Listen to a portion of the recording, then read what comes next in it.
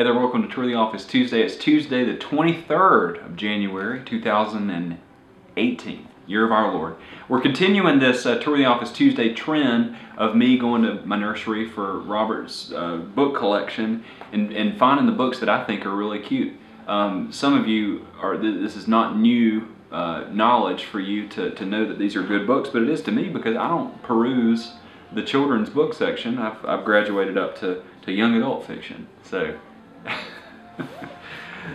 this is a good book.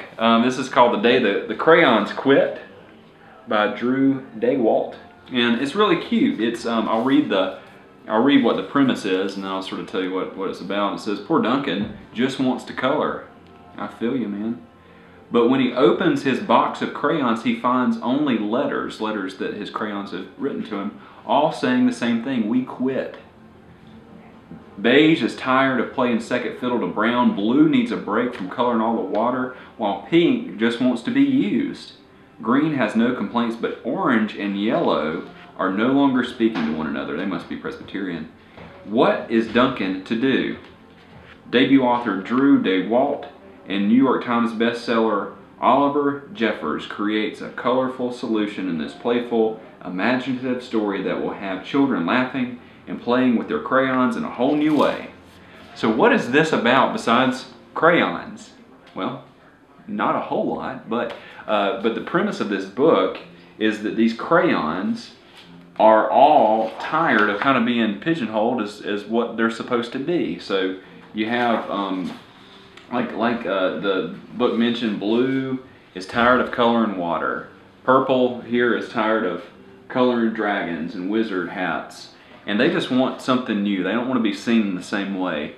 And what I think is neat about this book is is the way it ends.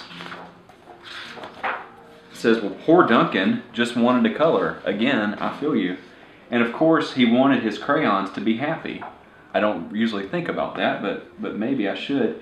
And that gave him an idea.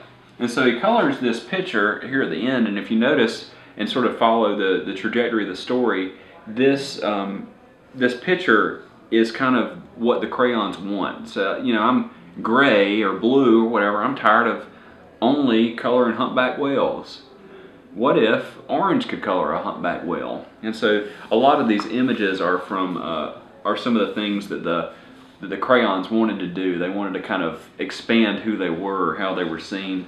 So I just think this is a really neat story about looking beyond what somebody thinks that they can be, and looking at what the possibilities of a person or a crayon. But this is a really neat story. I really like it. There's another book, something else about crayons. I don't know. The Day the Crayons Came Home. So that's another book. I would assume it's a prequel or a sequel. I don't know, but it's good probably. I have it at home. I just haven't read it to Robert yet. But this is a cute book.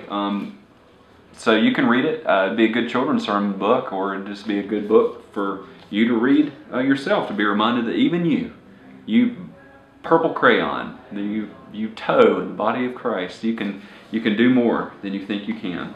So I like this book. So I'll share another book with you next week on Tour the Office Tuesday.